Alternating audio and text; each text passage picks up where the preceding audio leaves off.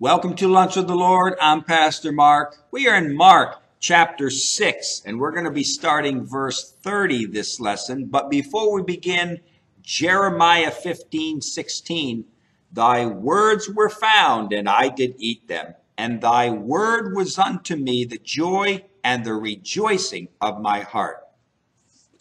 Now, verses 30 through 44 deal with Jesus feeding the 5,000.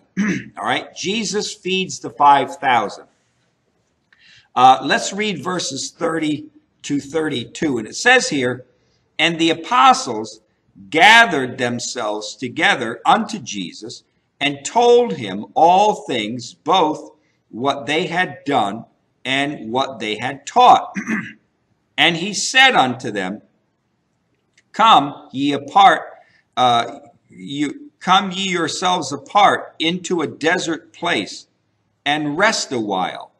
For there were many coming and going, and they had no leisure so much as to eat. And they departed into a desert place by ship privately. Now, the apostles have been gone for a while.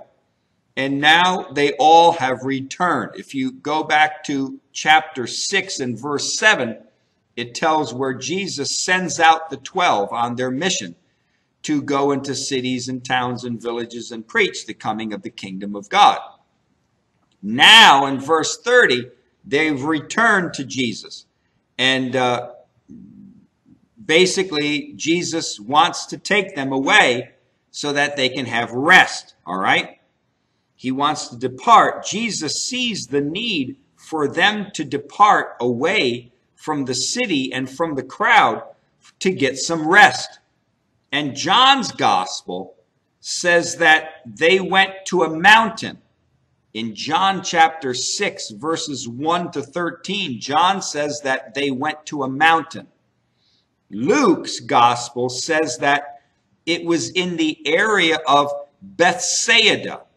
In Luke 9, verses 10 to 17, there were several reasons why Jesus wanted to depart with them. Number one, to get away from the hostility of the Jewish leaders.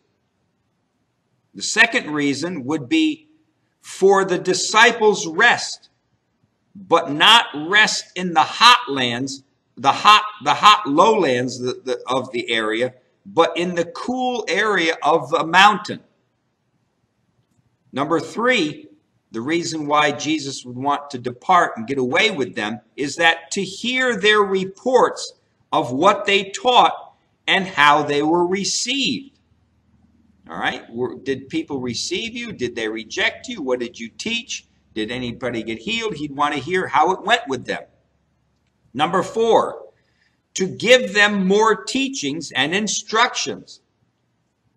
And number five, to get away from those who would want to make Jesus king, and to get out also, to get out of Herod's district, right? To get out of Herod's district. So by simply getting in a ship and going over, across just a few miles, maybe not even that far, to Bethsaida, they were out of Herod's district, and Jesus could take the disciples away for some rest and relaxation and encouraging his disciples.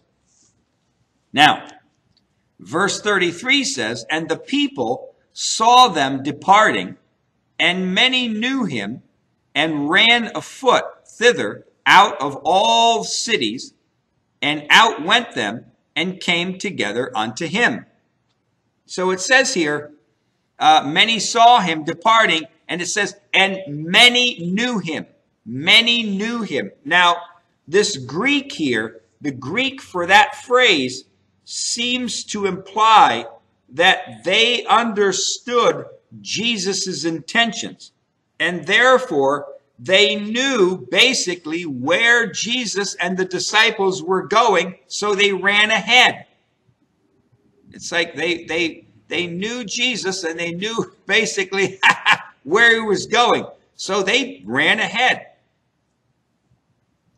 Now, one commentator suggests that because the Passover was at hand, if we see in John chapter 6 and verse 4, because the Passover was at hand, that a number of this great crowd was on their way to Jerusalem. Because these people did not want to travel down through Samaria, they passed over on the east side of the Sea of Galilee, and they would travel down the east side of the Jordan River, and then they would cross back over the Jordan River and go to Jerusalem when they passed the land of Samaria. And this is what normally happened, because Samaria, if you look in your Bible dictionary, that the land of Samaria that they had, in order to go from Galilee down to Jerusalem, you'd have to pass through the land of Samaria. And that was on the west side of the Jordan River. And Jewish people didn't do that, especially scribes and Pharisees, religious people. They would never go through Samaria, okay? So they would always cross over and go down the east side of the Sea of Galilee and travel down the Jordan River until you got past the area of Samaria, and then cross over the Jordan River and go to Jerusalem. They would bypass the land of Samaria. So it's believed that when Jesus was in Bethsaida, which that is the east side, the beginning of the east side of the Sea of Galilee, people were traveling across, instead of going across the Sea of Galilee, getting in a ship and going across, they were walking over the north side of the Sea of Galilee and going on down. All right? And so as they were traveling from, like, say, Capernaum or wherever, they would, on the east, the west side of the Sea of Galilee, they would take a short trip up and around the Sea of Galilee and come around and then go down. So it's believed that because of the Passover, many of these people were on their way to Jerusalem to celebrate the Passover, and therefore a lot of these people were stopped and listened to Jesus, right? Therefore, because Jesus was already on the east side of the Sea of Galilee, a number of these travelers would hear about Jesus, and they would join in with the crowd. Some also may have heard about John the Baptist's death, his murder, and that they would feel compelled to join in the gathering. Right? So some of them maybe have heard that John the Baptist was murdered, was put to death by Herod, and therefore maybe they were followers of John or distant followers of John. But now that John is dead, they would attach themselves to Jesus. All right?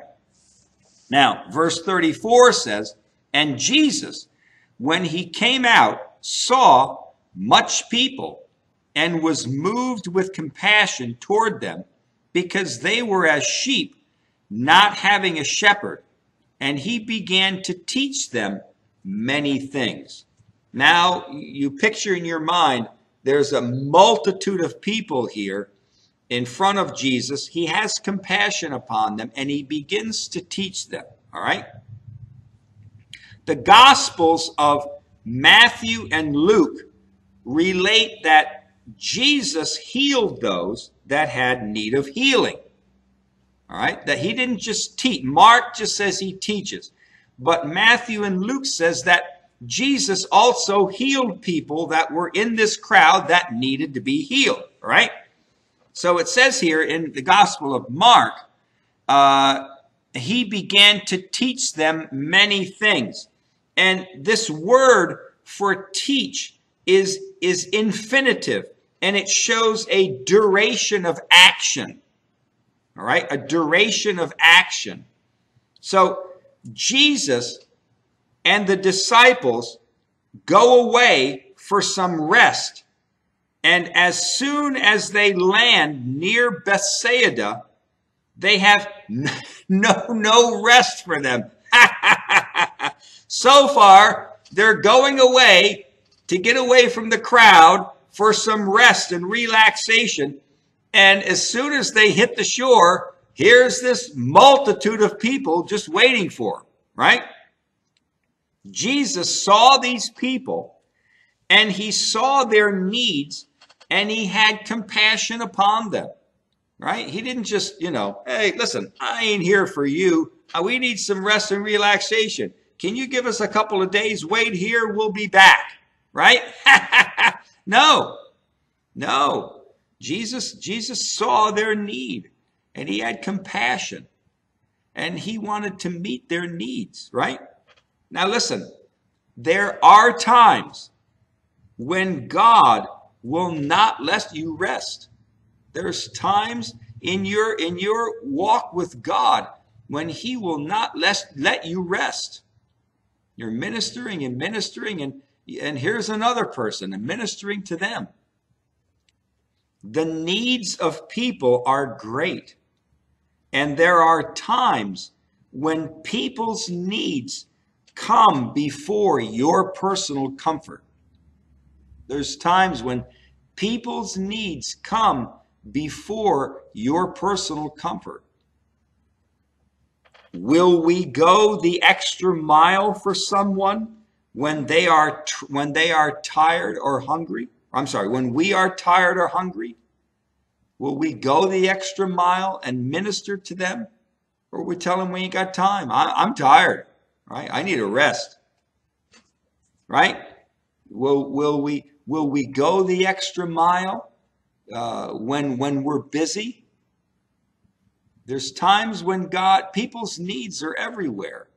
And there's times when God will just not let you rest because he's going to bring someone to you that needs his love and his compassion, a prayer for them, right? Verse 35 and 36. You know what? I'm going to stop here because verse 35 and 36 are going to be a little bit long. So we're going to stop this lesson now, and then we'll continue next lesson in verse 35. All right? But until then, walk with the Lord. I know he walks with you.